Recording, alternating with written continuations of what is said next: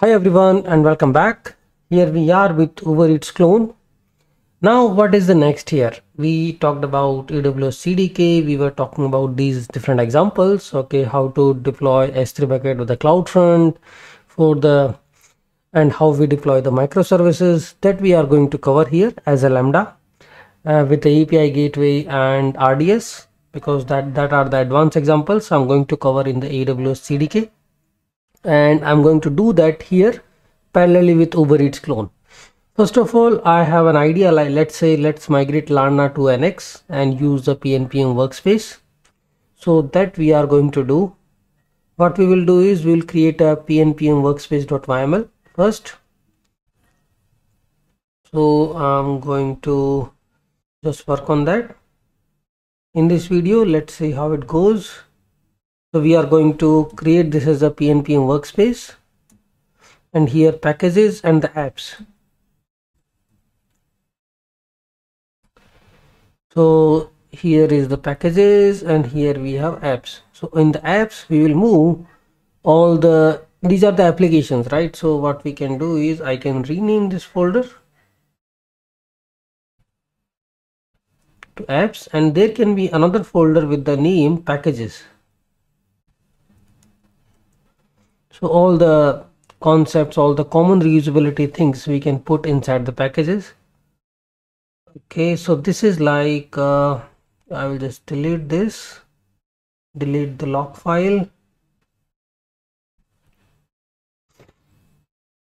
and inside the apps, if I just go, I will just remove the package log files wherever I see.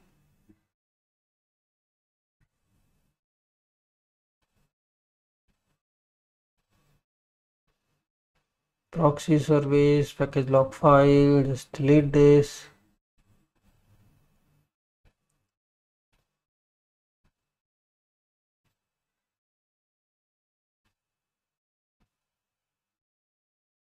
UberEats admin, we don't see a log file, that we are good. User service,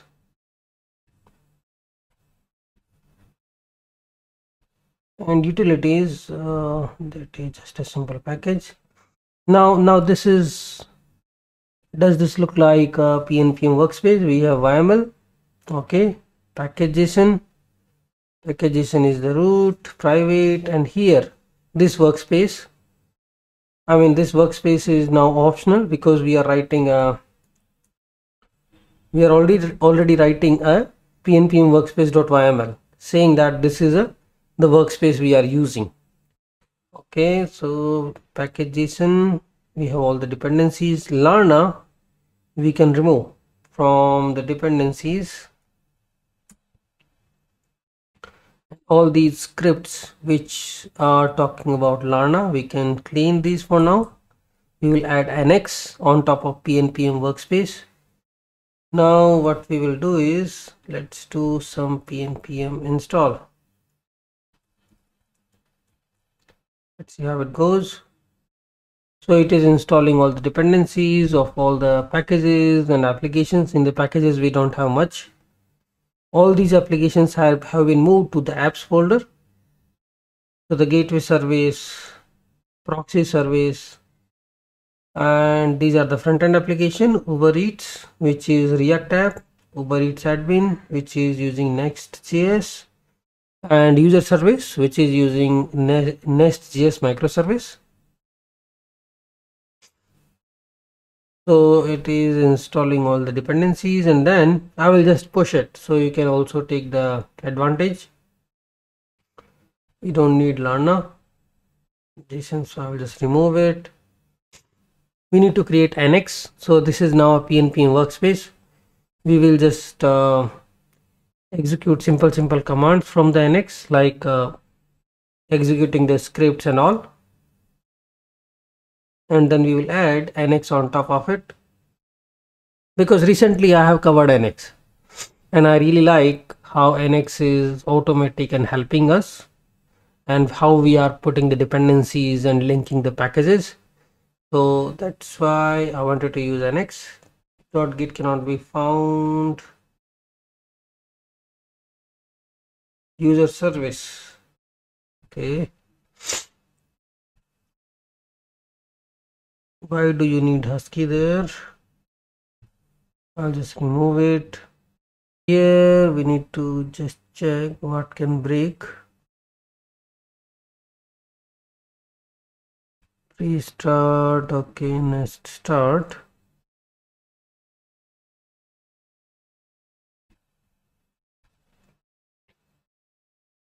Fill with this code. Okay, .git cannot be found. Git hook installed.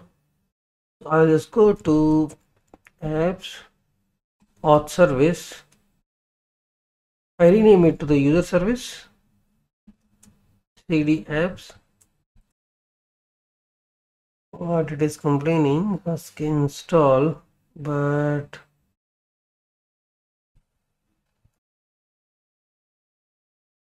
I mean there are a lot of dependencies which we may not need here. I will just remove the husky first of all. Husky prettier ESLint configurations can be at the root. Pre-build, post-build, post-install. Do we have anything? No, I'll just install it again. Okay, looks like this is installed. I can see node modules. Okay, that is fine.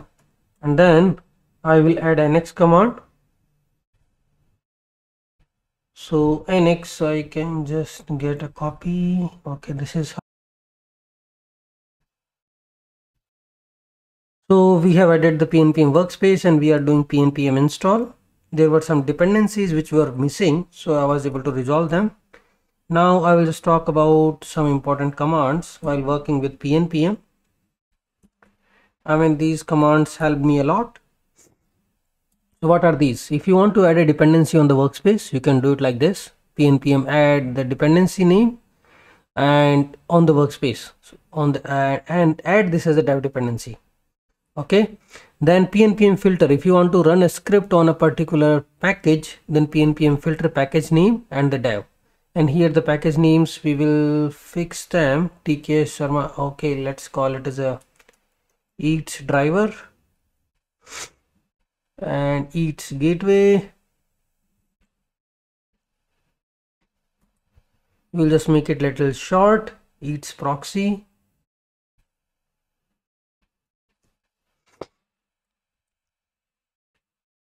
Okay, Eats admin, restaurant admin, because these are important now as we are using workspace. So this is admin.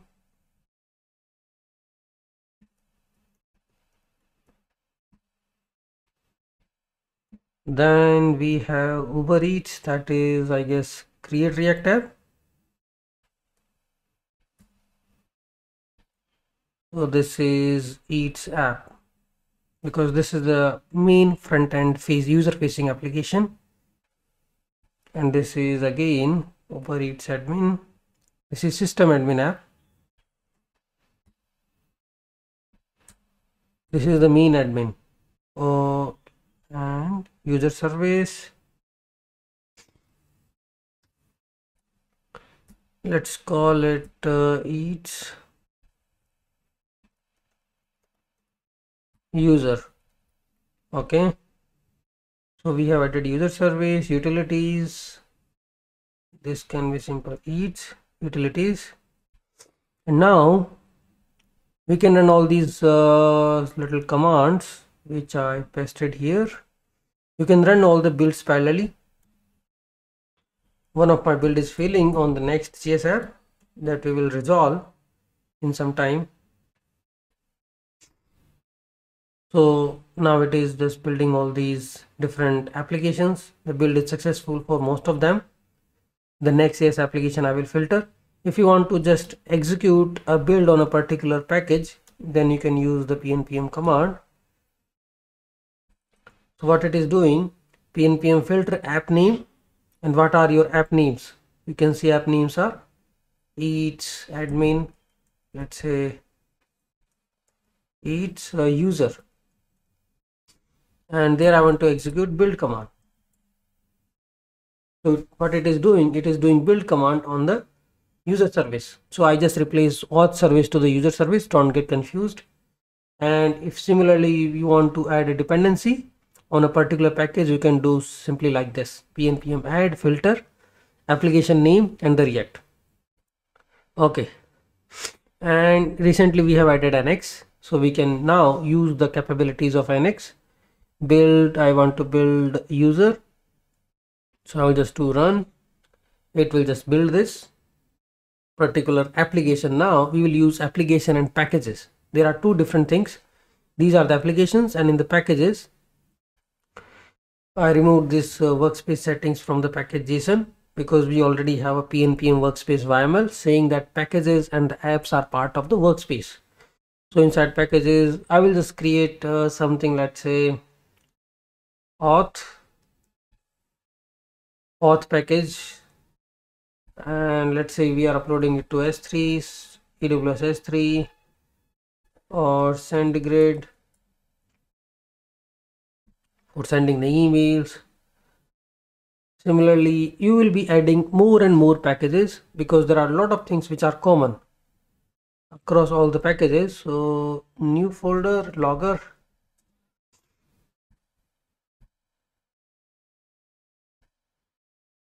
packages, new folder, config, because config module is common across all the packages. New folder, I will just add database, and then we will see how these packages which I'm adding here can be reused across all the different applications, at least for the microservices like the gateway service, auth service, restaurant service. Now we are going to add another service which is restaurant service, card service, checkout service, and then we are going to add a couple of more services here. I will just put that as an infra, let's say. So I will create another folders here in this because these are the applications, and infra is also going to be part of the packages. Okay, and in the infra we will just do a CDK in it because infra we are going to use AWS CDK. So let's go to our simple command. So this is, we can just copy one of the applications, CDK common example app, and then we will take care of the dependencies. So inside infra example app, instead of this I will just rename it to, let's say, which application we want to deploy, UberEats, because that is the front end app. So I will just say UberEats infra.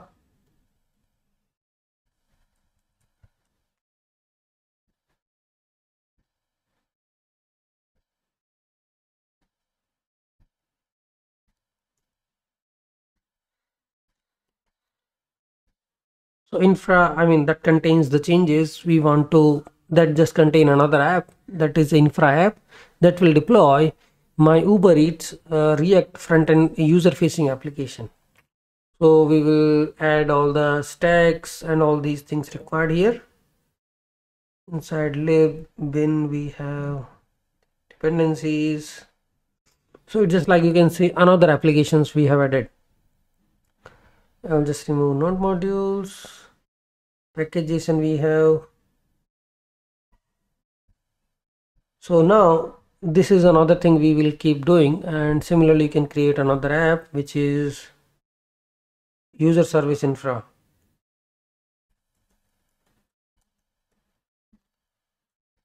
Okay, similarly another infra we will keep adding. Here I will just do PNPM install.